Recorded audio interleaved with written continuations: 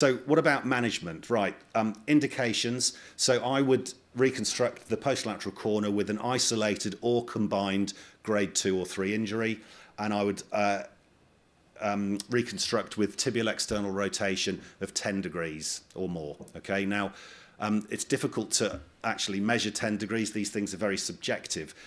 What I would say is that if you can identify it reasonably easily, it needs reconstructing. Okay, if you're having to go back side to side, and sometimes these are subjective things, patients are not so relaxed, they might be in pain, don't be worried about bringing a patient back on another day to re-examine them, or indeed get a colleague. I'll often ask my colleague Nick or Tim Spalding, like, what do you reckon here?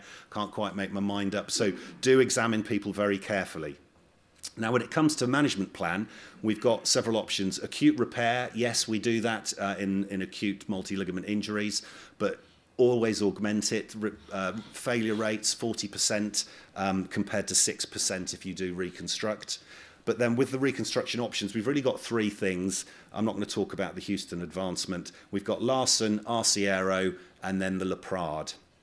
So what are these operations? The Larsen loop, the most common one that's done, it involves a single femoral tunnel which sits between the popliteus insertion and the LCL insertion, and then a single tunnel through the fibula. Most people would use a hamstring graft for it. It's relatively quick and easy, but it doesn't control external rotation very well, and it doesn't allow selective tensioning of each limb. The Arciero reconstruction is more anatomic. We've got the same tunnel on the fibula, but 2 tunnels on the femur, one for popliteus and one for LCL, and they're 17 millimeters apart. And it does allow selective tensioning. The LCL we fix close to extension, and then the posterolateral, the popliteus limb at about 60 to 70 degrees of flexion. The Laprade technique, same tunnels on the femur, but this was described with 2 hamstring grafts. So the first one goes from our popliteus, and instead of going through the fibula, it goes forwards through the tibia, and then the LCL graft down to the fibula, through the fibula head, and then we're going again through the tibia. Now, the claimed advantage of this is that it controls external rotation better, and that you're reconstructing the popliteofibular ligament. But actually, this isn't really the popliteofibular ligament. I would argue that's the posterior proximal tib-fib ligament, or capsular ligament, which fixes the fibula to the tibia, but not really influencing the rotation. Al Gatgood and James Robinson came up with a modified version which involves 1 hamstring tendon, same principle, but we're fixing with an adjustable loop button through the tibia, and this is well described in their paper. It's worth having a look at. Now, whatever you choose to do, you need to understand these surgical windows through the ITB.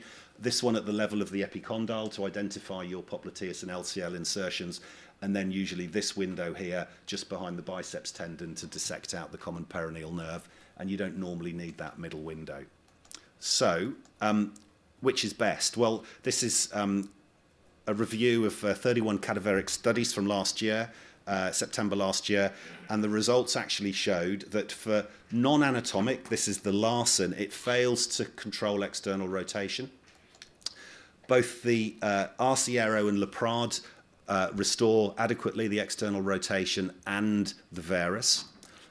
But actually, the Arciero showed slight superiority at 0, 30, and 60 degrees of flexion. So, final moments, what do I actually do? The majority for me, it's the Arciero. It's actually one of my favourite operations.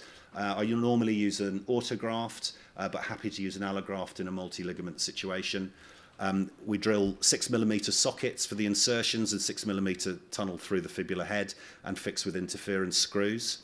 But I'll do a modified Laprade if somebody has a really big external rotation, despite the data I just showed, or if they've had a disruption, occasionally get posterolateral injury where the proximal tib-fib joint is actually disrupted, so there's no point fixing to something that's mobile, or in extreme hyperextension, because this limb maybe helps control hyperextension a bit more. So in summary, the key structures are your LCL, popliteofibular ligament.